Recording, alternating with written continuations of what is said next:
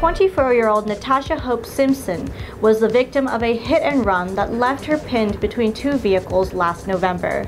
The result of the incident was that Ms. Hope-Simpson tragically lost one of her legs below the knee and was hospitalized for over a month.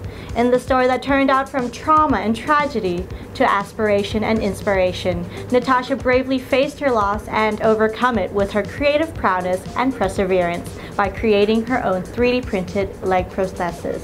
Ms. Hope-Simpson received a prosthetic leg that was functional, but the augmentation was aesthetically displeasing.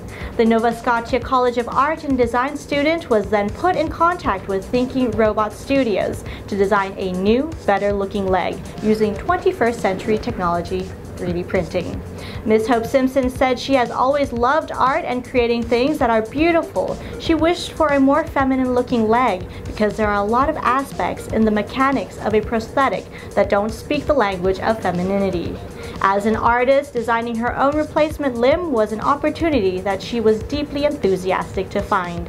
According to Thinking Robot Studios, they had a very limited time to produce this design, which normally takes months to produce. When Natasha got her first look at the 3D printed prosthetic leg she says it was even better than she had imagined.